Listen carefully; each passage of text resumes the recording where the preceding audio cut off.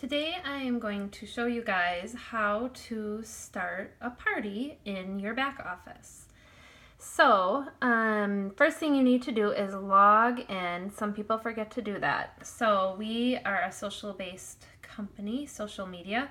So you're going to click right here on your Facebook to log in, and here is my page.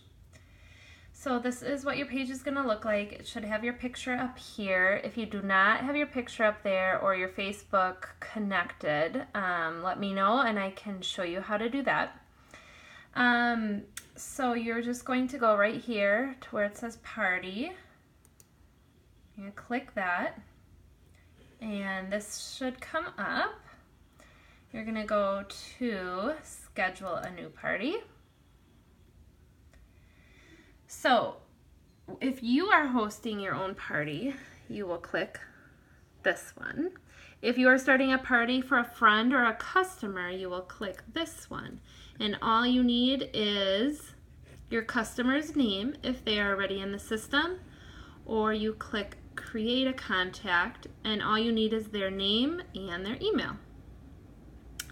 But for this purpose only, we are going to cancel this and say, I will host this party. So then this should come up. You choose your country, which should just be your given country. The reason this is there is if you have a customer from a different country hosting a party, you would click their country.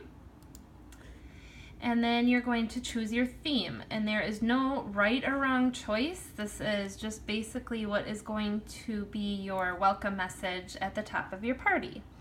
So let's just click lipstick for this purpose, and then you will click save my party. So when you do this, you will get to this page where it will say congratulations, this party is active and ready to go, and there will be your party link. So this is what you want to share with your customers or in your party. If you need to find this link again, you just go up here to My Parties. You click that, and it'll show you your list of parties. And on the left here, it will show you the last date of your party. So for example, this one, I have 1 day remaining, and the new one I just started has 10 days. And so the parties run for 10 days. You can always close them early if you would like, but if you want to see your party page, you just click on the link here. Oh, also it shows you here what your party total is.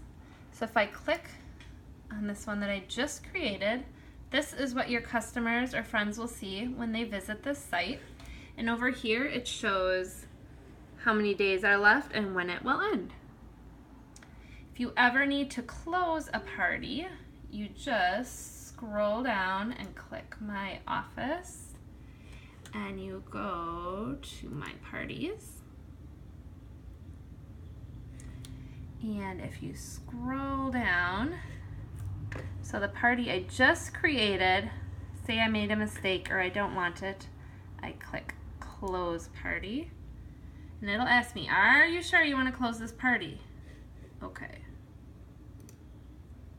So it will do away with that party. And that is it. You will also get an email from the company saying what your party link is. So that is how you create a party.